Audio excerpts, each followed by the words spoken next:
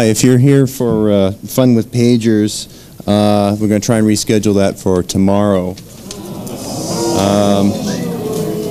If Paul Bergsman is here for the control of the world from your PC, please come up to the front now. Anybody know where he is?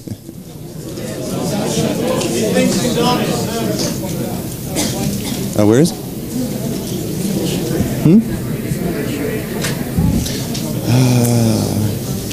I'll wait right here.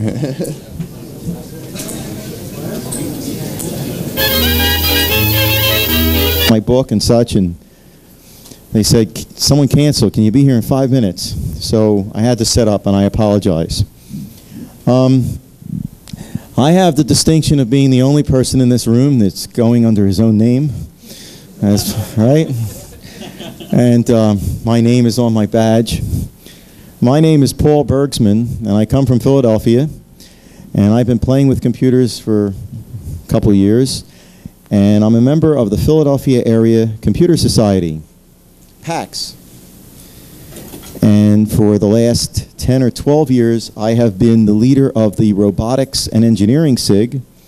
SIG means Special Interest Group. And we wanted to build things that would connect to our computers. But when I started, some people had a TI, some people had a Commodore, some people had Apples, and some people were getting into IBM. And if we were going to build things and run them from the computer, how are we all going to use the same computer? We can't. We all come in one room. There would be an Apple SIG, while another room was Commodore.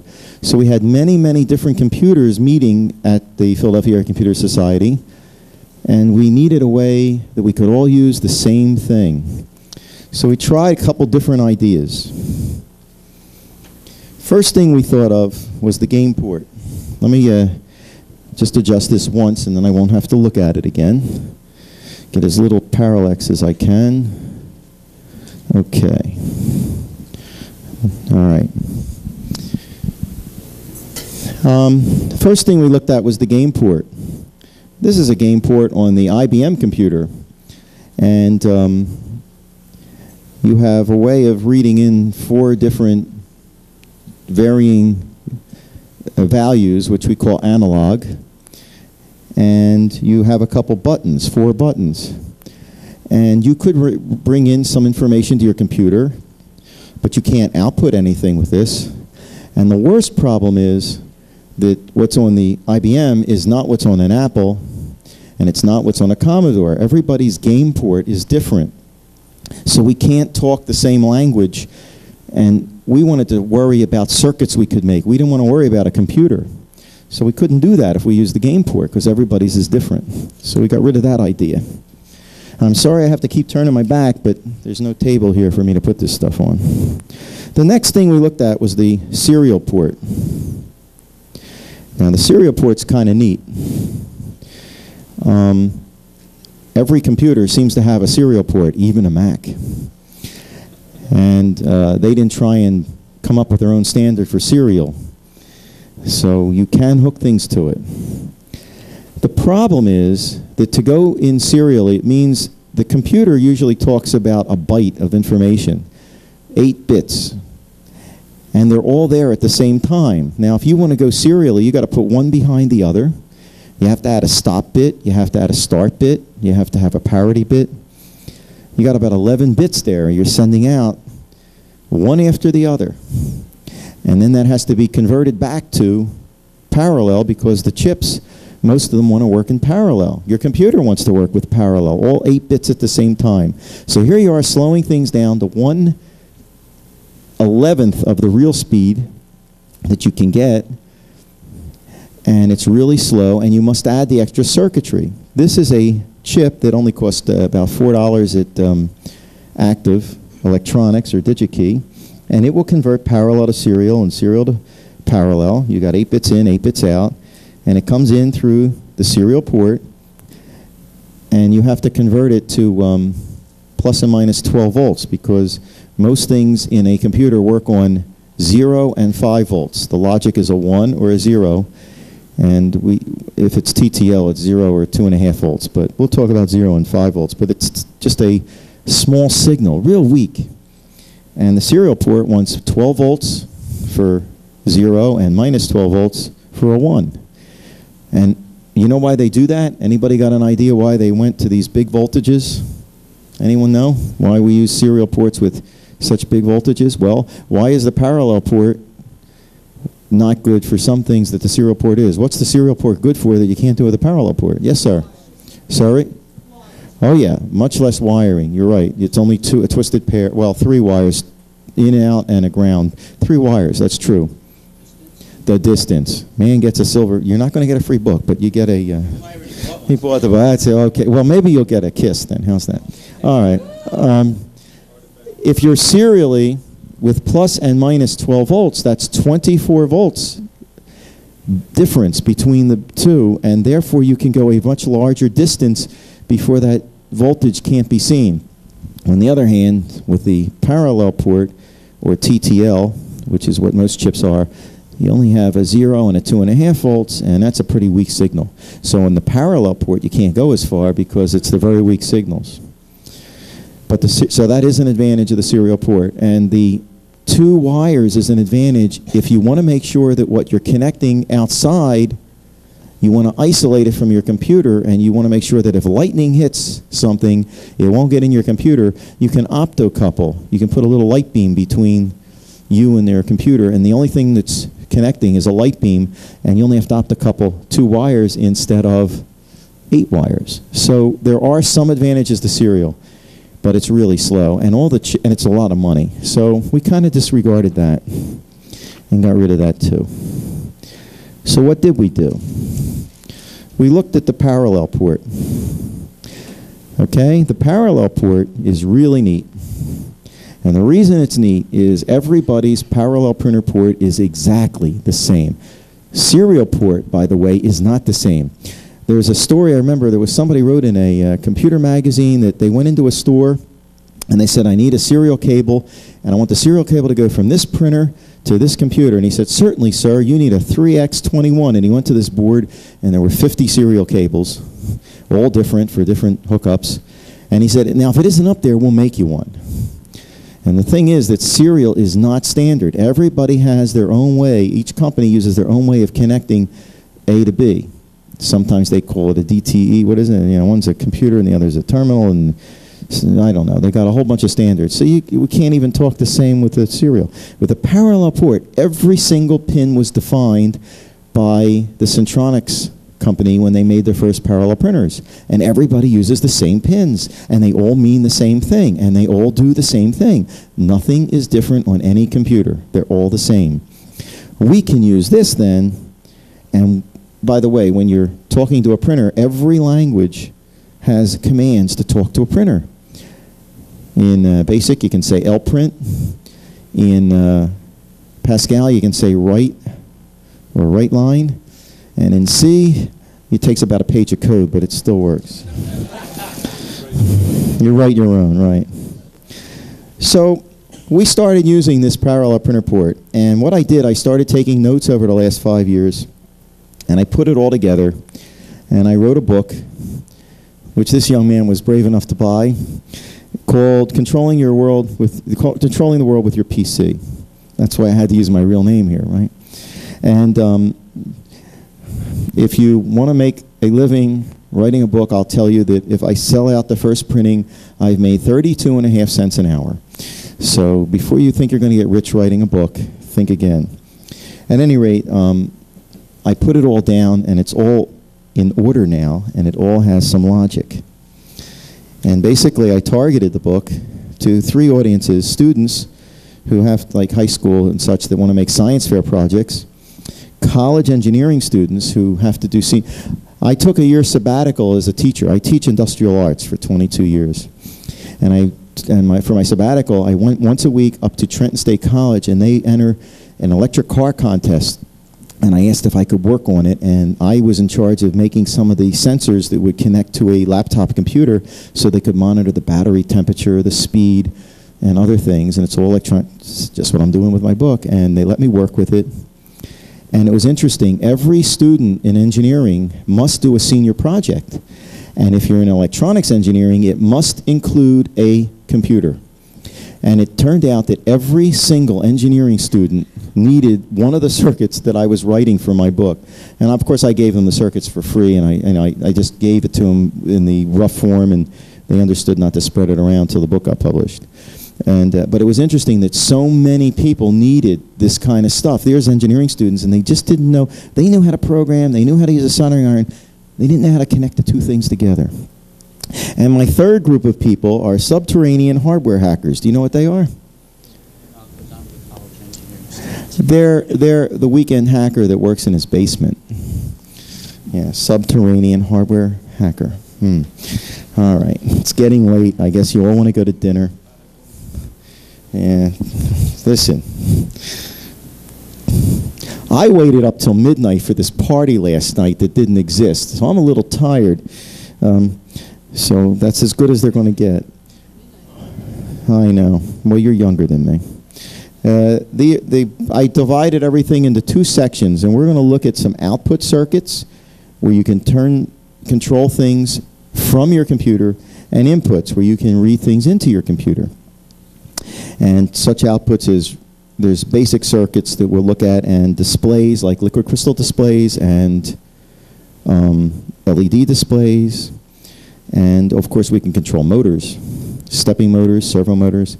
And the inputs would be either digital, where it goes high or low, or analog, like the temperature in the room in your house doesn't go this much, then this much, then this much. It's a smooth distance, it changes, and that's called analog. And you can input analog to your computer. So we're going to look at some of those things. So the first thing I'll look at, and we're going to do these kind of quickly because we don't want to take too long, are some displays. Let's look at a display. The easiest thing you can do is control an LED. Now this funny little symbol is an LED. An LED is a little diode, and it's sensitive to light, and when it does, it emits light. Unfortunately, if I put 8 LEDs in the front of the room, I don't think you would see them very well with that camera blasting and with these lights on. So I put a little buffer in the circuit, and instead of using LEDs, I'm going to cheat. Everything's exactly the same as it would be, but I'm cheating because you wouldn't see it. And I have these lights up here, and they're running on 5 volts, and I hooked up this little circuit that makes the little teeny weeny voltages coming out of your computer a little stronger, and that's called a buffer. All these circuits, by the way, are in the book, so don't write. It's easy to get copies of them. And the software is in C, Pascal, and BASIC. But for the purposes of this audience, after talking to most people, there are some C gurus out there, but I think we ought to talk in the language of BASIC here because it might be a little easier, and it comes on your computer for free. And let's look at a basic program. How am I going to make these lights light up if I connect them to the printer port? That looks like a problem. I don't know. What should I do? Well, let's look. I hope I don't cover the fan. Okay. Okay, how many bits are there on a parallel port? How many bits are in a byte? Very good, 8. Usually we call that bit 1 through 8, but in fact we call them 0 through 7. You don't start with 1, you start with 0, and we'll talk about why in a minute. So we have to light them up. Well, let's see. If I send numbers out here, I can light them up. So if I send the number 1, the first LED will light up. If I send the number 2, this one will, where's the 0? Yeah, the second one will light up. And if I send a 3, both of them will light up. How come both of them will light up with 3? It's binary. It's binary. We're sending binary. So we can, so if I want to send, let's send every number from 0 to 255, because there's 256 different things, but the first one's a 0. So we go from 0 to 255. I want to send every number out there. How can I send numbers out to the printer port? Anybody got an idea? And it's the same no matter what computer you're using. Let's do it in BASIC. How do I do it? Huh? Well, we're not ready for out. I need it. That's too hard. Out is kind of a hard construction. First of all, to do out, you have to know the address. And that's different on every computer. What do you want to do, sir? Print it. If I print it, it goes to the screen. L-print will do it. Very good. You want to kiss too? No. Okay. Let's L-print it.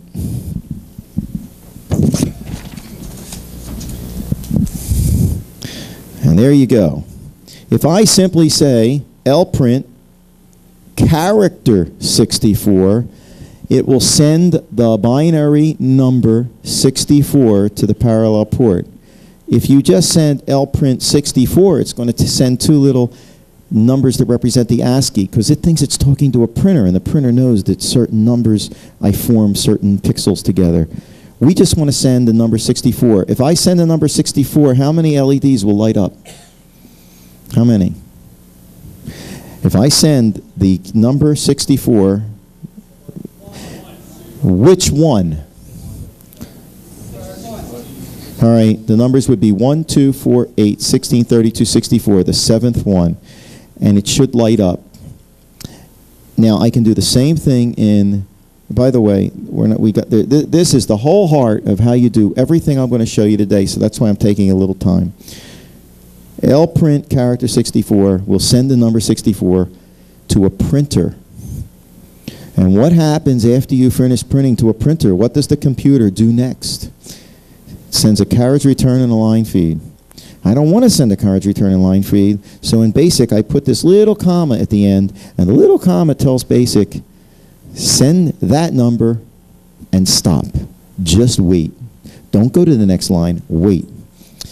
So if you want to do the same thing in Pascal, you use the LST command, and this works in every version of Pascal, and you say write. Now, the semicolon here, if you don't know Pascal, just tells it that I'm at the end of a line. It has nothing to do with carriage returns. Write means send this out and wait. How do you send a carriage return in Pascal? Write line. So we're not going to do that. Now, instead of just sending one line of code, I want to send every combination. Remember that? So what I'm going to do is I'm going to say for E equals 0 to 256. You can't see that? Okay, I'm sorry. L print character E, wait, then do the next number. Now, that's what's on the screen right now.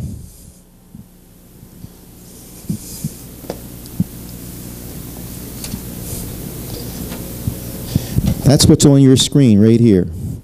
And I added another line that says not only print it to there, print it on the screen. So I said print the number. And if I did that, it happened so fast that this thing looks like they're all lit at once. So I had to slow it down. So I added one more line that says for x equals 0 to 100, next x. And I just loop around and then go to the next line. So now if I say alternate R for run and say start, each of these LEDs I can't see. Okay, I'm writing every combination now of the LEDs, and then when it gets to the end, it goes back and does it again. Does that make sense? I'm not going to go on if this don't make sense, because this is the crux of how you talk to something. Instead of an LED, all I do is figure out a way to make it more power, and I can run motors, I can run liquid crystal displays, I can run your garage door, I can make coffee in the morning. The same instructions, and I just do something a little different. Does that make sense what I did? Okay. Then I'm going to stop the program. It actually stopped itself. And we're going to see what we can do that's useful besides LEDs. Let's look at some stuff. Now we can move a little quicker. Actually, I did make a drawing up of what I did. I put that loop in here, see? For A equals 1 to 500, just to slow it down. If you only want to talk to one LED at a time, I've got to send the number out 1, 2, 4, 8, 16, 32, 64. What are those numbers? Power is a 2. So what I got to do is say L print 2 to the 0, which is 1, 2 to the first, which is 2, 4, 8, 16, 32. So if you were to write this line of code, and I'm not going to take the time to type it in, I don't want to find the disk. I have all these things on the disk, but I think you get the idea. Now I can light one at a time. So by choosing the correct numbers, and if you don't want to remember the math, make a little array and stick the numbers in it and then just keep calling the array. You can send out and control any one of those LEDs in any combination you want. And we're going to do just that. Instead of just doing regular LEDs, there's a kind of special LED. And I try and use things you can either buy in the store or you can go to a flea market and get, because they're cheap. And one of the real cheap things is a 7-segment display. This is nothing but LEDs, and they're in the shape of a figure 8, and they're always labeled. Where's your pen? Okay, they are always labeled. I see it.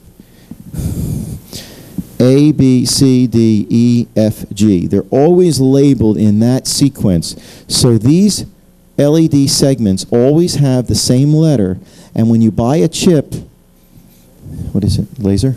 Okay. No, I like to point to this and face the audience instead of the screen. Thanks.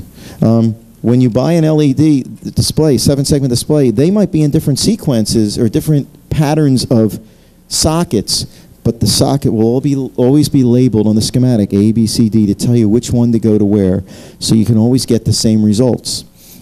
And all I've done is connected one line to each one of these LEDs, and I can then light them from my computer. Now, the reason that the buffer's in there is because when this goes low, the voltage would go from 5 volts to ground and it would light. So it's going to light when it's low, and I don't want that. So this little buffer turns everything upside down. It's called an inverter. And now, instead of going low and lighting, when this goes high, this goes low, and it does what's called a sync. It syncs the current.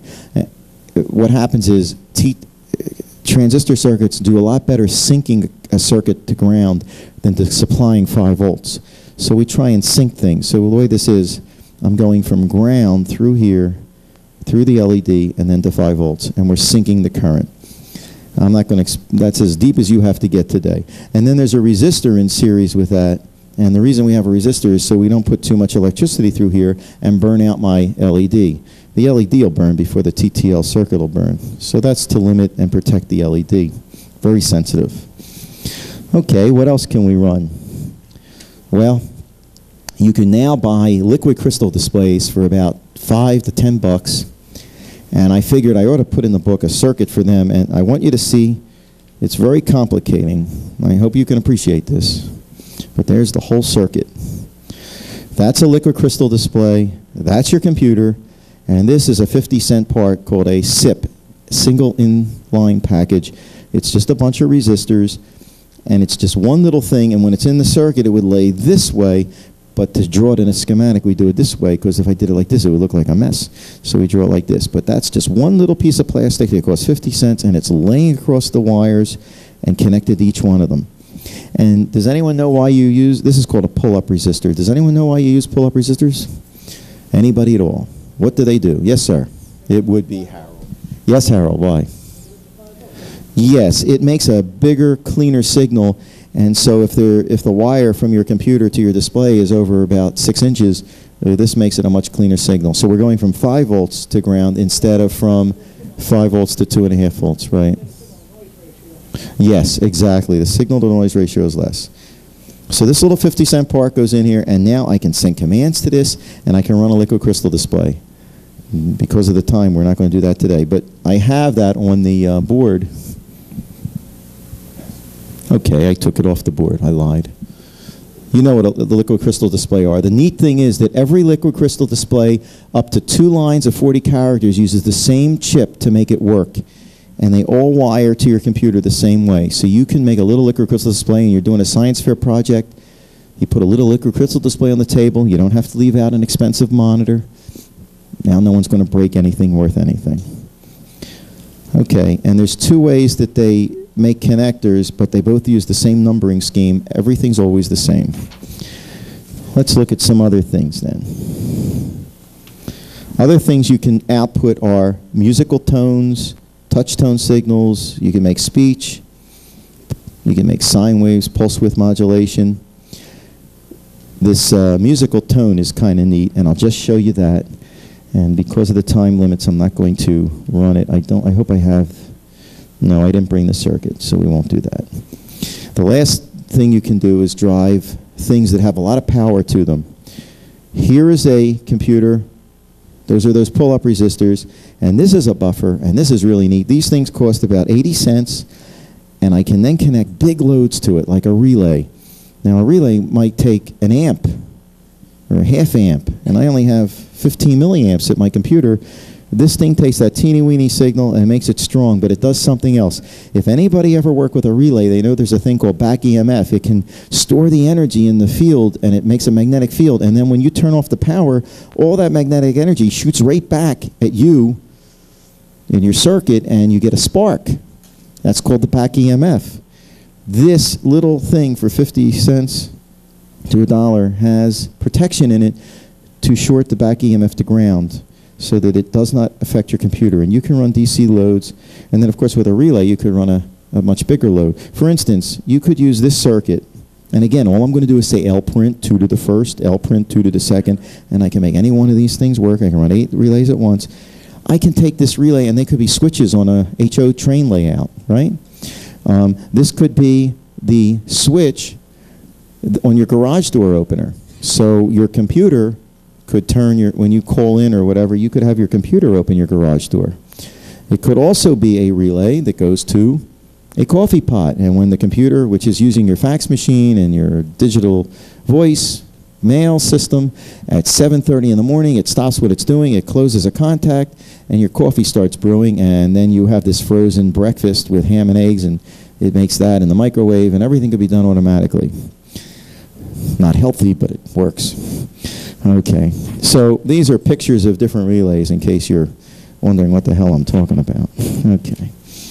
There's a very special relay. A very special relay. And you know what? You know what's in this relay? A little tiny LED. Just like we were using here, there's a little LED in this. You know why? Because when you send out an L print command, this LED goes on, and it sends a little light beam to a little transistor that's sensitive to light, and you're talking on a light beam between the low power end and the high power end. The high power end connects to it plugs in the wall. So in fact, here's a solid state relay, and I'm operating 110 volts, a blender. Usually I bring a saber saw and I plug it in. Right here is a solid state relay, and the little black plastic thing with the 4 leads, that's the solid state relay. What's really neat about it, it already has a heat sink on it. It already has an LED, an optocouple on it. So you can run 200 amp circuits like the lights in a movie theater. You want to do a stage production in your church. You just run one of these things to each of these pins, and you could have 8 different colored things running. And these relays list for about 20, 25 bucks. You can get them in a flea market from $1 to $2. If you go to a like a Ham Fest or a computer show like Trenton Computer Festival, or which is near here, or one of the others. So they're very popular, they're very easy to get, and they're very safe. If you're running an AC load, you have to use an optocouple. You don't run that directly from your computer. Let me just, so I don't burn anything. I got a loose ground somewhere. Okay, that's for one kind of optocouple, and it somehow got mixed with what should have, no it didn't either, I just left it out, never mind. The other thing you can control, I cut this down because of the time limitation, I apologize. The other thing you can control is motors, and the very popular motor is a stepping motor. Stepping motor is right here. This is a little one, and perhaps if we have time at the end, I'll load that program. Again, you're just saying L print 1, 2, 3, and 4. And this thing has 4 windings, and you're controlling the 4 windings. But a very special stepping motor is called bipolar. What that means is I can send electricity in this direction, and then I can send it in the other direction, and this thing will move an increment each time. The reason bipolars are so much more popular than the kind that have 4 windings when used to is because you're using 4 times as much power to run as one that has 1 winding of the 4 running at once. Here I'm using all the windings all the time, so I get a lot more strength from a little motor. Most people do not publish circuits for this because the circuit requires that you use bipolar circuitry, and people don't realize you can get that whole thing on one little chip. All I'm doing here is sending out the binary numbers 0, 1, 2, 3, 0, 1, 2, 3, 0, 1, 2, 3, and this thing goes through its 4 combinations automatically from this chip. And since I'm only using 2 bits, I could have 3 more of these things, and I could have 3 more stepping motors. I can run 4 stepping motors from 1 parallel printer port very, very safely. This thing supplies the plus and the minus and the voltage reversals, and it even has its own built-in heat sink to take care of dissipate heat. So you can run a stepping motor. Now why stepping motor? You see, when I give it those commands, 0, 1, 2, 3, 0, 1, 2, 3, I know where the motor is.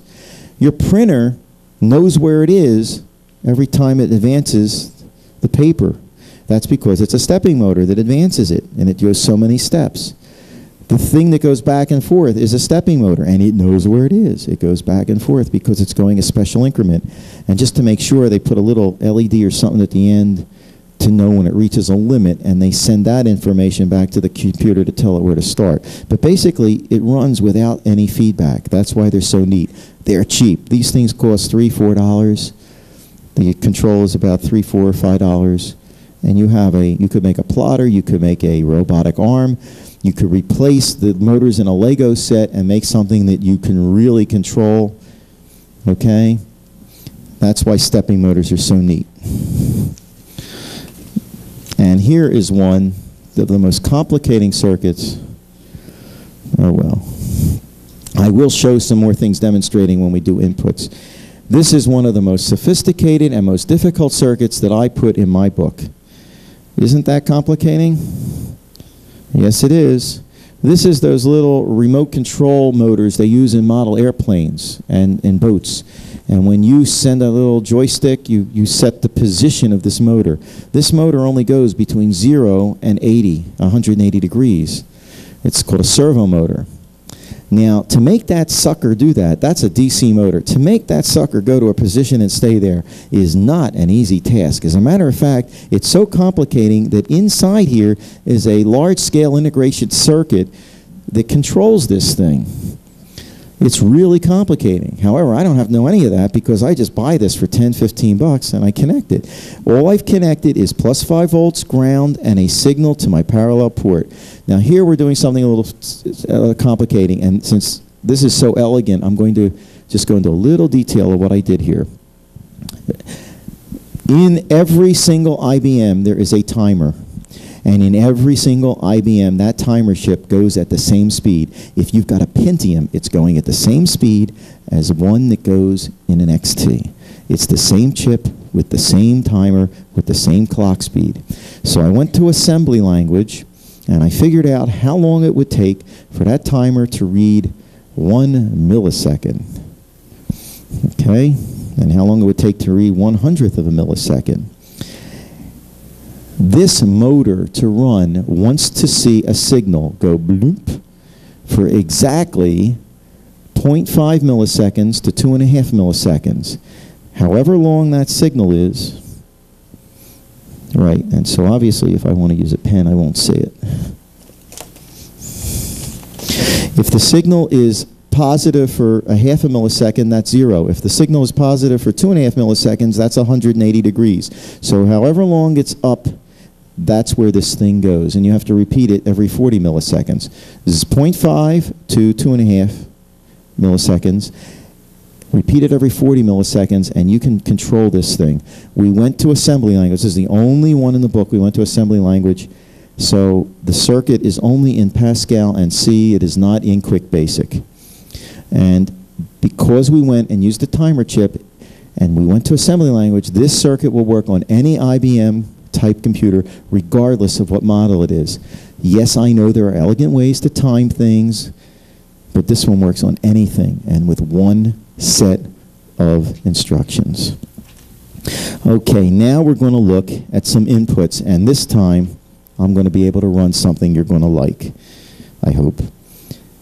There are different kinds of things you can run, and the first is digital, and I'm not going to demonstrate that, but I want to just show you. Good. Your parallel port on any IBM type computer, which is 90-some% of the market, is not one address but 3. So this is where all that data goes out, that L print 1, 2, 4, 8, 16. This is where it sends in information to the computer. Paper is out. I got an error. You got 5 bits there, and you got another 4 bits down here for other instructions. So what I said was, let's take these top 4 and these low 4, we read them in, and use a logic instruction called OR, O-R, bring them together, these 4 and these 4, let's see, 4 and 4, that's 8. I got a byte of information from these 4 and these 4. Guess what? I got a byte coming in, and I got 8 control lines going out. I can rule the world with that parallel port. Let's look at what you can do. Okay.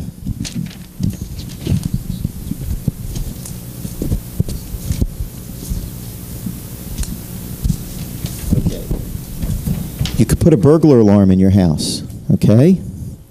And with this burglar alarm in your house, it goes to a little metal cabinet, and in that metal cabinet is something that calls the police, calls the fire department, whatever. Well, there's also what's called a dry contact in there. And we can take the dry contact right here, and when the alarm goes off, we can have it go to that little pin on the parallel port and tell the computer, bingo, there's an alarm. And so I did that. Here is a switch, normally closed. It's going to the printer port. Anyone ever use Sidekick? You hit a hotkey and up pops this great menu. Ever use a TSR? Know what a TSR is? You hit a hotkey and something pops up. It's another program in DOS, not Windows, and it pops up and it works. Terminate and stay resident. This is a hardware interrupt, terminate and stay resident. I've seen it published in many places and they never worked. It took me 1 hour to write this sucker in Pascal. It took another week to get it to run in C, and I know C. This is not a trivial program. What I've done is, if you push this button and you got a fax going online and you got a voicemail and the alarm goes off, When this switch opens, computer stops what it's doing from a hardware interrupt, and it does something else. In my house, I have X10 things from Radio Shack on all the lights in the hallway, and they all use the same code. And I have an FM wireless intercom on every floor, and I connect that to my sound blaster so that my computer can talk through the intercom. When the alarm goes off and the police have been notified, the computer takes over and it starts flashing all the lights in the halls. And all the intercoms start saying in a computerized voice, "Alert, alert, intruder is in the house." Now, if you are an intruder, what are you going to do? I think they'll leave. At any rate, I live in a very nice neighborhood and hasn't really been needed yet. You would have to find a computer to disconnect all this. In the meantime, it doesn't go off till the police have already been notified, so they know the jig's up. And hopefully they'll leave without breaking the windows. But that's a terminate and stay resident use. The idea is that your computer's doing one thing, and it'll stop and do something else. And you actually, here's what I wanted to show. Okay, we're getting to the end here. We'll do it real quick. You can input all kinds of stuff.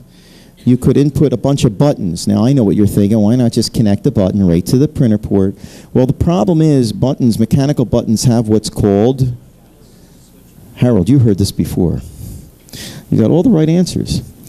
It has bounce. When it closes, it really goes like this, and then it closes. And your switch is not making a good connection. So you have to build a circuit that will debounce the switches. Or you can buy a little chip for $1 that allows you to input 16 here and another 16 if you have one little transistor. And all these 16 inputs then become a binary number, and they're coming into the parallel port. So I can read a whole keypad. Now you got a science fair project. Instead of putting your keyboard on the table and letting someone break it, right? You put some bulletproof micro switches out there, connect them to $1 chip, run that to the parallel port. The computer's under the table. The only thing on the table are these little buttons that are bulletproofed and your liquid crystal display. Remember the liquid crystal display? And now you can interact with a person and your computer doesn't get burnt. That's why we do these things. Another thing you can do is read the position of things. This is a little LED, and it sends a light beam across to a transistor that's sensitive to light. You can see that right there. And one of the science teachers in my school got one where the distance between here is about 1/4 inch. You put that over your earlobe, and you can measure your pulse. It'll go ba-boom, ba-boom, right on the screen. Does that look familiar? You buy any of these exercise machines, they charge you about 20, 30 bucks for this little thing that clips on your ear. That's all it is. It's a 50-cent part. And of course you could read the position of a motor or the speed of a motor. You could read something and how fast it's going. All kinds of stuff with a 50-cent optocouple. And that brings us, there's other ones that we can use, but the most interesting, and I'm going to demonstrate this, I promise, is inputting analog. I want to input a temperature, I want to input a voltage. And to do that, I'm going to leave this program, and I think you can see what I'm doing. I'm saying quit. Okay, you're supposed to say load file is not saved. Do I want to load it? No. We left it, and I'm going to load a program called Lab Windows, which I was demonstrating outside, and you'll see how nice this is. This program costs $1,000, but there is a student version which they distribute under certain conditions for free. They've allowed me to distribute it for free with my book, which was a very nice compliment. And this is a big program. It takes 2 megs of memory, and it is now in the computer. Can you see a cursor moving on the screen? Okay, otherwise I look kind of stupid, and what are you doing? But I'm going to the file section, and I'm going to load a file. And I wrote a program, okay, and I'm going to load it. And this is Lab Windows, and I'll explain what it is. Lab Windows will work in BASIC, and it will work in Pascal. And I want to get this little circuit and show it to you working. So all we got to do is figure out where we put it. And oh boy.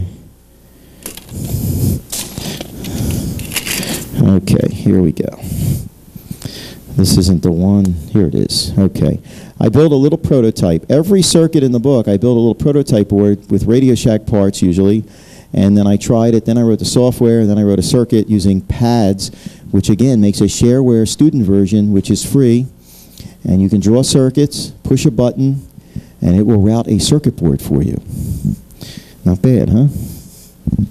Okay. I've unplugged all that stuff, and I've got a little printer cable going to my printer, and I'm going to plug in this circuit board. If it blows up, we're in deep trouble. And it won't plug in because there's an adapter you need, and I don't, what do I do with the adapter? Okay, here's the adapter.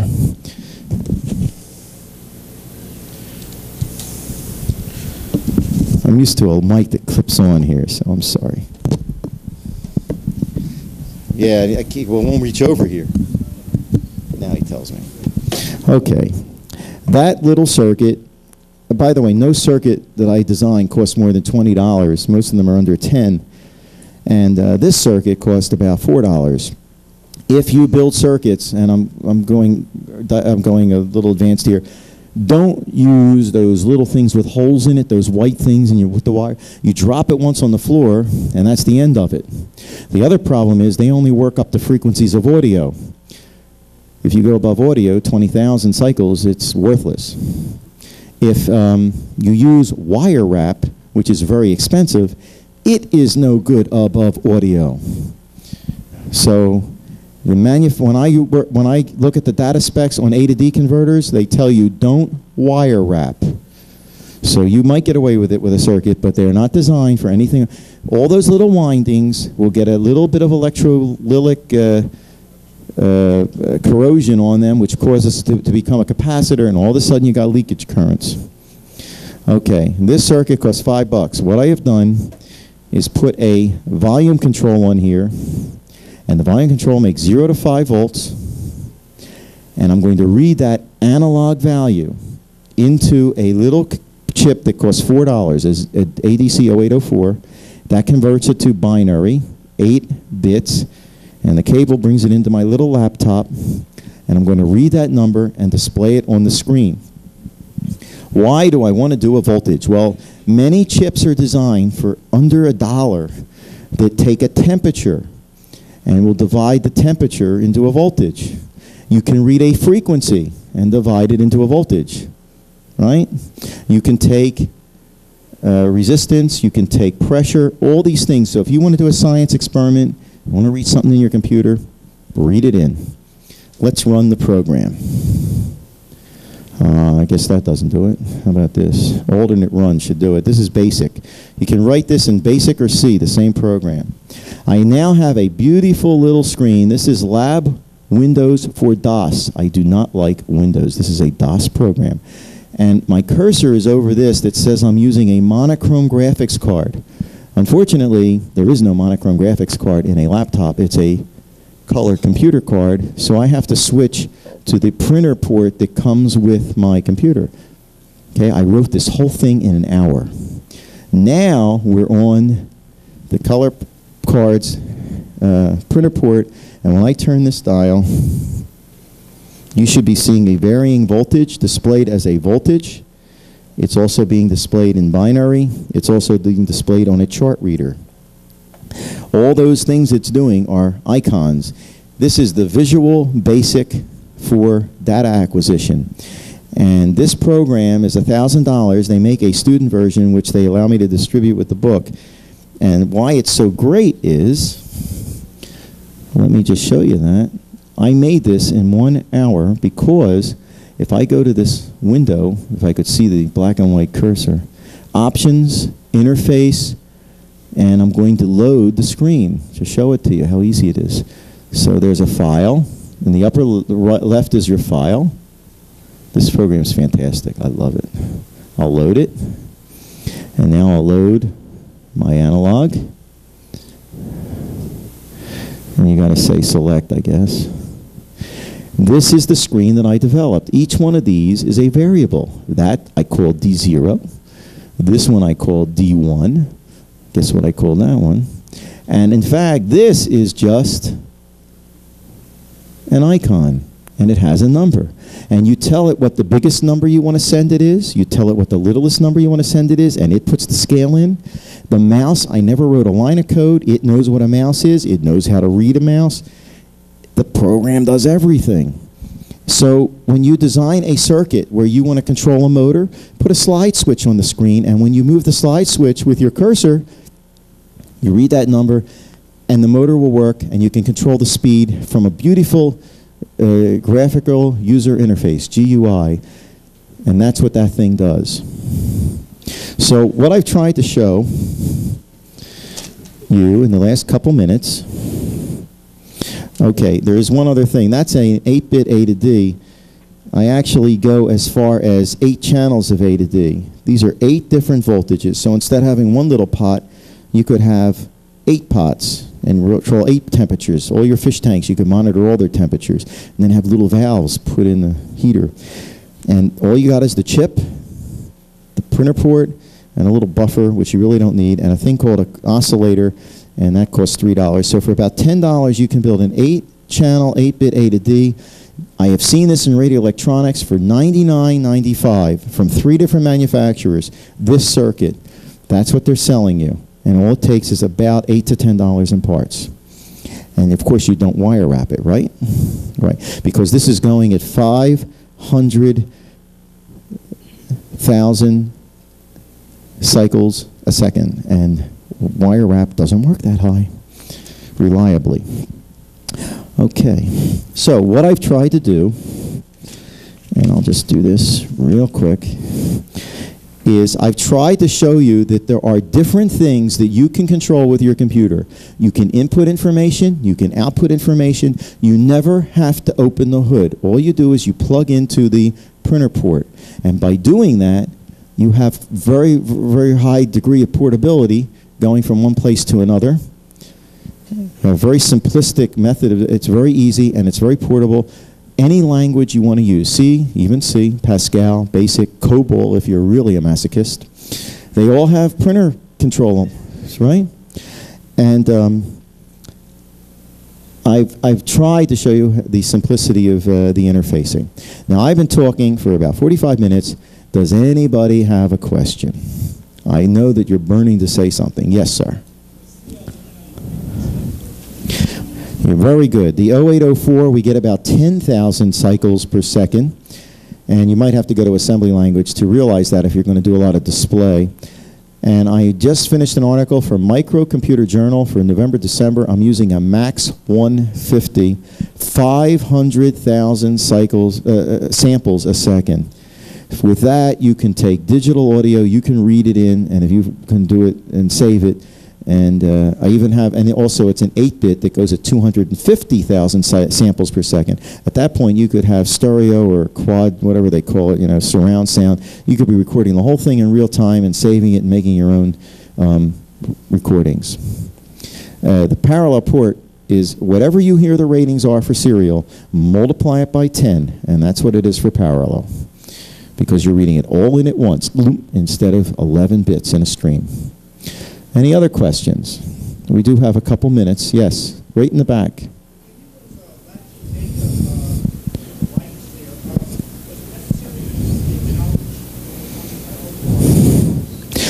Oh yeah, that was one of the beauties. You got a good. That's a good question. I'm sorry I didn't. You know, I was so rushed to get here, and I left out. That was a very important concept. Thank you. This is a beautiful. Elegance of simplicity, how easy it is to talk to the printer. The computer, when you say L-print, thinks it's talking to a printer. Another gentleman over here said use out. You can do that if you know what the address is, and it gets a little, when you input, you have to use the out and the INP. What I did, sir, was to, you see this little resistor here? And there's another one, I think, somewhere. This acknowledge pin, I'm sorry, it's over here. Here's the other resistor. These resistors cost about 2 cents. and I connected these two lines to ground. And by doing that, the computer thinks it's talking to a printer. You need to add 2 little resistors, and 2 wires are shorted to ground, and at that point, when you say L-print, the computer thinks it's online and it has paper and there's no errors and all those lines are correct. Any other questions? Yes, sir. In 4 minutes, it will be 1 hour. Thank you. Yes, sir.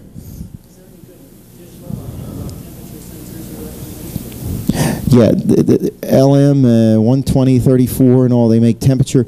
You can buy a temperature sensor that is linear, and it's 10 millivolts per degree, and they give it calibrated in centigrade, and with an A it's in Kelvin, and with a B it's in Fahrenheit, and they're all about $1.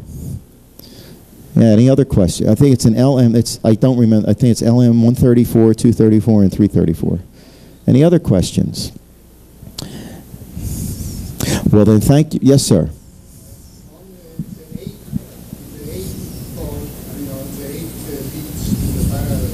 Yes.